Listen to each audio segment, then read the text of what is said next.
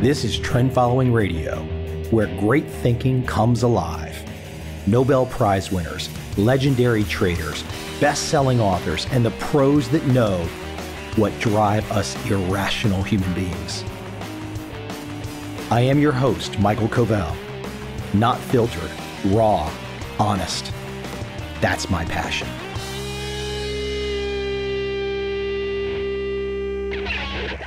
I want to talk a little technology today, a little software, a little code. Now, before that scares you, before that disinterests you, stay with me for a second. Now, as a quick little process before this monologue, check out a link, trendfollowing.com/software. Free link, no tracking, no nothing, just read it. I can recall back in the day when I was first learning about trend following, the automation part of it, the computer part of it, the coding part of it. And I thought it was so fascinating that even in the midst of this .com revolution and all of this new technology and a Bloomberg terminal on every desk, that there were trend following traders managing over $1 billion at the time, we're talking 25 years ago, running their entire operation on Lotus 123 spreadsheets. For those of you not familiar with Lotus 123, frankly, I was never a user either, but it was the precursor to Excel.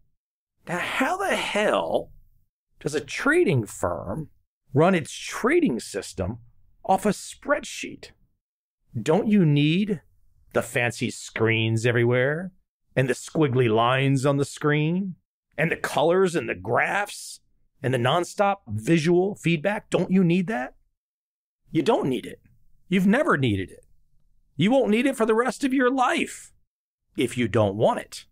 Now, if you want to keep chasing the idea that there is a bell out there, a whistle out there that you need to have, somebody has seduced you with a piece of marketing about how they've got this great new trading piece of software and it will make your life easier.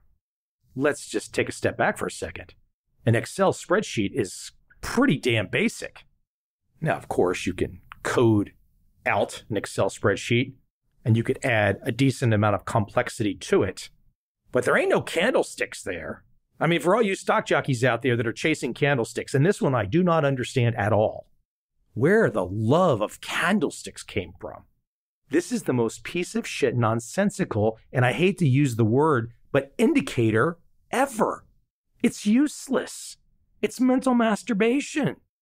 Now, don't let me stop you. If you get off on looking at a screen and seeing a bunch of, quote, candlesticks, and you've learned all the names, and you think somehow or another this helps you, please don't let me stop you. Now, on the other hand, if you want to know the trend following frame of mind, if you want to know the trend following way of doing things, then pay attention. And first off, as I just described, Lotus 123, Excel spreadsheets, there ain't no room for candlesticks. I've told this story on this podcast before, but I recall for the first time, pretty vividly, and this was not yesterday, walking into the office of Dunn Capital for the first time. This would be when Bill Dunn was still running the shop, the man of the steel strength handshake. And he was the first person that I met in the office. All those informational interviews started with the top guy. No screen on his desk. Then I met the number 2. No screen on his desk. The number 3. No screen, no screen. Nobody in the office at that point in time. Now, this was not yesterday. This was a few years ago. Things have changed. But what's changed is maybe just people looking at their email. But at that point in time, when I first walked in, there was no screen on any desk. There was a cubbyhole or cubicle area, a counter, and there was a screen on that counter. And above it was something that I best recall looking like a fire alarm. And on the floor next to the screen was a standard issue, what looked to be a desktop computer. And that machine was running the Dunn Capital system. I might be mistaken here, but I believe that was coded in Fortran. Now, to add a little flavor to this, I just finished an episode on this podcast, and the issue came up of this very idea, technology in the early 70s. Now, I saw this in the 90s, but it was the same type of technology in the 70s. And this trend following trader said on my podcast, that he could use the technology from the 70s to run his fund today. Is anybody having a light bulb moment? Is anybody waking up from something? Now, there's going to be some of you listening that already know. You've been down the path. You understand it. You live it. You love it. You get it. But a lot of new people, let's face it, they're stuck in the sense that they can flip on YouTube and find unlimited numbers of dudes with a screen in front of them and technical, quote, analysis going to the moon. Unlimited numbers of this report or this indicator. So if you're a young person today, you probably think to yourself, oh man, I've got to master all of this stuff. I got to figure it all out. I have to find this particular piece of software before I can even get going. Let's take a step back. Let's imagine you had no software. You didn't have a damn thing. All you had was the price data. And I can guarantee you at some point in time, this is what trend following traders did. They'd take their open, high, low, close for every day and they'd write it down on a piece of paper. Forget the digital Excel spreadsheet. They had paper spreadsheet. They write their open, high, low, close down for the day. They figure out their true range. They figure out their volatility measure. They start assembling that data. The markets they are tracking. Maybe they're tracking 50 markets. Maybe they're tracking 100 markets. Maybe they're tracking 150 markets. Maybe this is in 1950. Maybe this is Dick Donchian, the father of trend following. Yeah, we can all say today it's a lot easier to not have to write this stuff down on a piece of paper, but that's what they did. So how much time would it take? I've seen Donchian quoted that he would spend no more than 30 minutes a day on his trend following approach, his trend following system. Let's assume he did not have technology. Maybe he got it later on in life. He traded until I think he was 90 or over 90. But let's say it took him 30 or 45 minutes a day to just write down that price data, to crunch his volatility measure, to look to see if we had reached a new high on whatever market or a new low, going long or short. And of course, you had to size your position. You knew on that little paper spreadsheet, you knew how much capital you had. So you knew what your unit structure was, and you knew how much you could do. You knew how much size you could trade. What does the candlesticks have to do with anything again? What does the MACD or this or that or whatever other name you want to throw at me have to do with anything? This trend following stuff is quite simple once you understand it. Now, of course, like anything in life, consistency requires execution, requires consistency, requires execution. You just can't roll out of bed. You've got to have a plan. But if you can accept the idea that the technology behind trend following is more of an accounting function than a trading function, you've won half the battle. Send me my consulting check right now for saving you a lifetime of worry, a lifetime of scrambling, a lifetime of stress, a lifetime of wasting time. Because once you accept the accounting nature of trend following, and look, several trend following traders I've met actually have this kind of accounting mindset or a CPA background. Yeah, some of you might be thinking, well, what does a CPA have to do anything? I have my, what do they call it? What's the thing for the technical analysis? It's complete bullshit. The certified market technician. I'm sorry if any of you are listening and you think this is valid. It's not. It's absolutely not valid. CMT, right? Certified market technician. It's nonsense. It's a money-making thing. I still remember I gave a speech, nice enough of them to invite me in New York, 600 people, all of this CMT world. And I was explaining trend following like I'm talking about trend following today. I did this for like an hour. I asked for a show of hands. This is people that have all trained to be market, quote, technicians.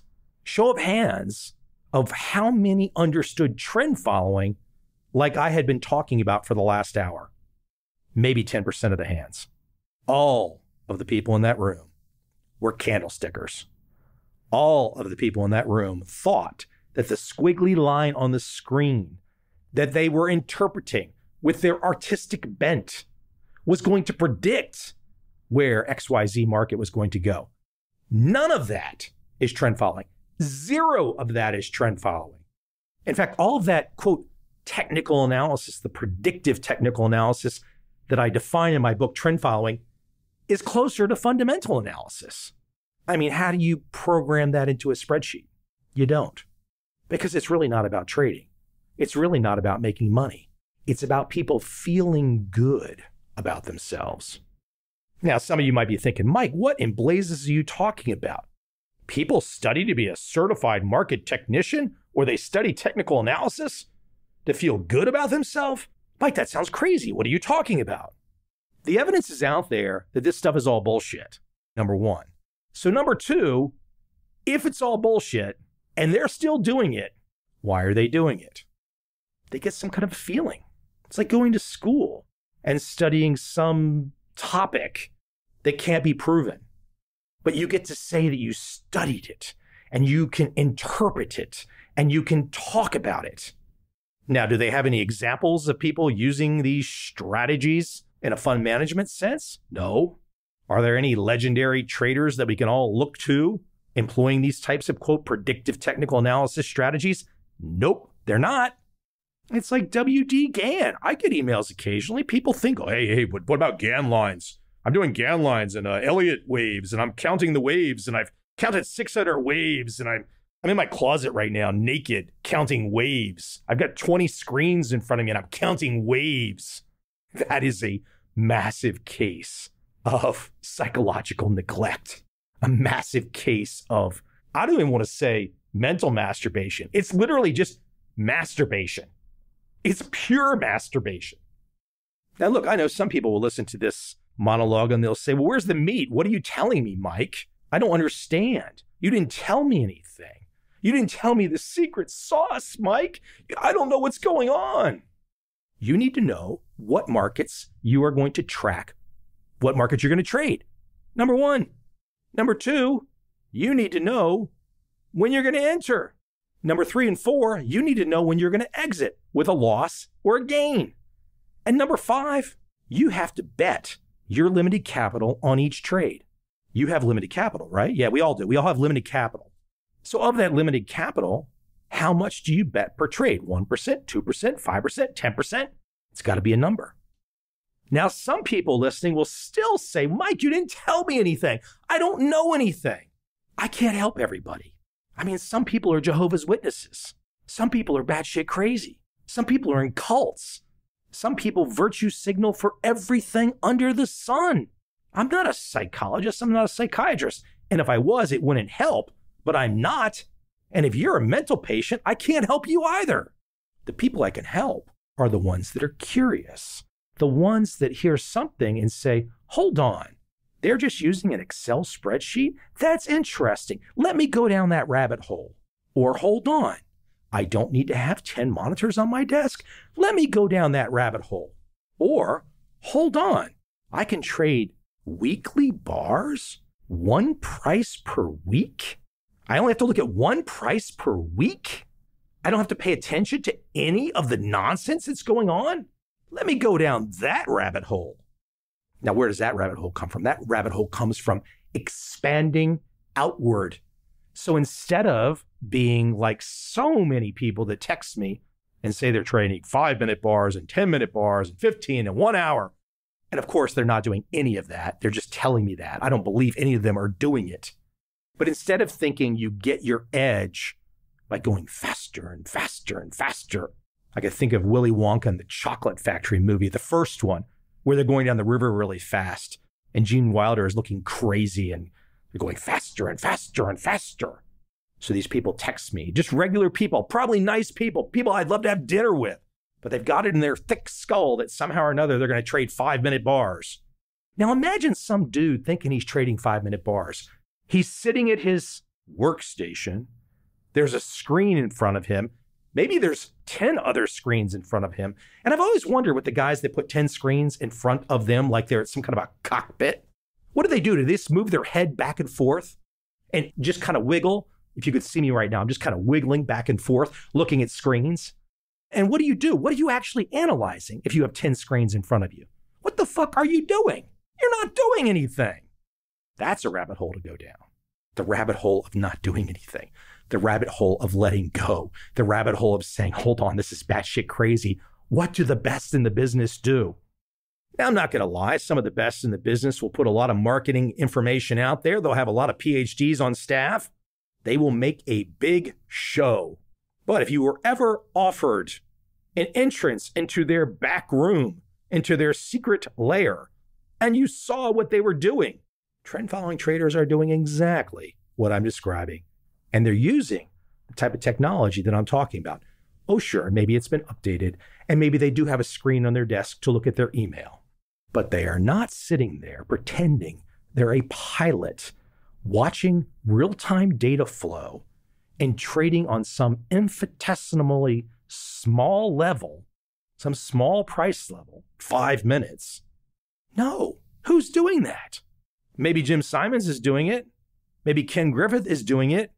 Those guys got like 10 billion in the bank. Do you have 10 billion in the bank to locate your servers next to the exchange? No, you don't. So what are you doing? It's all about the rabbit hole. You don't have to believe anything I've said today. You can say, oh my God, that guy insulted me. He insulted my profession. He doesn't understand. He doesn't have his CMT. I've read the coursework. It's nonsense. And you're welcome to have that perspective. But some of you will pause and you'll say, damn it, he's opening up something. I got to go investigate. Some of you are still going to have your Richard Feynman in you. You're still going to have your scientific method in you. And you're going to take a nugget away from this podcast today. And you're going to go down the rabbit hole. And you're going to figure it out. And damn it, when you figure it out, come buy me dinner. I'd be damn fortunate to go to dinner with you. We'd have a nice time. So get down that rabbit hole and have your aha moment.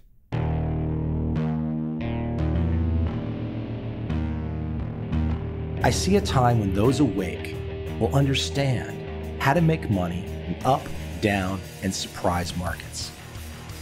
Whether new trader or experienced, college student or financial advisor, protecting against a crash or just trying to make a lot of money, trend following offers everyone an answer in uncertain times.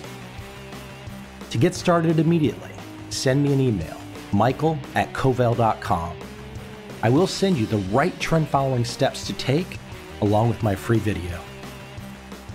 But if you want to buy and hold, trust the government and trust Wall Street, this is absolutely not for you.